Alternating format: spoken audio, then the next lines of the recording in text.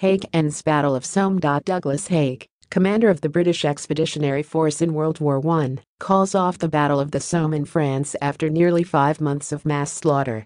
The massive Allied offensive began at 7:30 a.m. on July 1, 1916, when 100,000 British soldiers poured out of their trenches and into no man's land.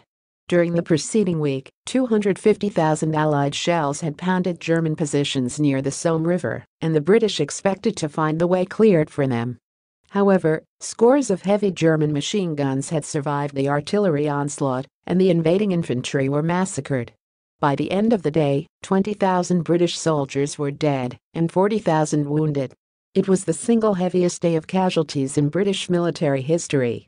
After the initial disaster, Haig resigned himself to smaller but equally ineffectual advances, and more than 1,000 Allied lives were extinguished for every 100 yards gained on the Germans. Even Britain's September 15 introduction of tanks into warfare for the first time in history failed to break the deadlock in the Battle of the Somme. In October, heavy rains turned the battlefield into a sea of mud, and on November 18 Haig called off the Somme offensive after more than 4 months of slaughter.